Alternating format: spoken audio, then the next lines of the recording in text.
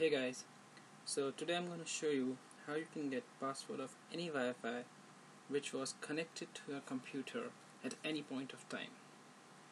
So first of all, I would like to say that this video is just for educational purposes and does not support any illegal activities. Okay, so let's get started. So first of all, go to your start menu and type in run. Go to run and type in CMD for command prompt.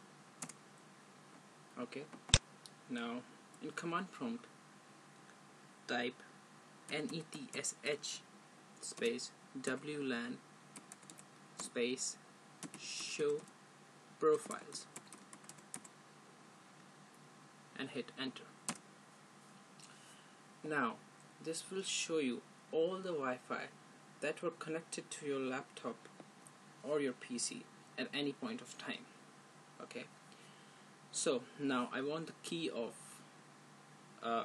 any of these Wi-Fi. Okay, so let's go for the third one. Okay, I want the password for the third one, so I will type NETSH space WLAN space show profile.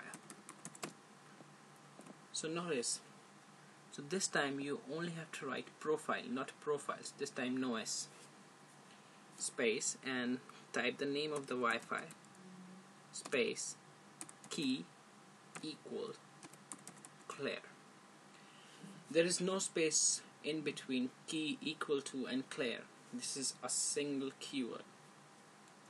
And hit enter. And here it is. The password will be in front of the key content. Here is the key index, that is 1. It means that there is only one password to this Wi-Fi. Sometimes people have 2 or 3 or more passwords to their Wi-Fi, but this Wi-Fi has only one password that is in front of the key content. And that is how you can get the password of any Wi-Fi. Thank you for watching. If you like this video, please hit the like button and don't forget to subscribe. Thank you.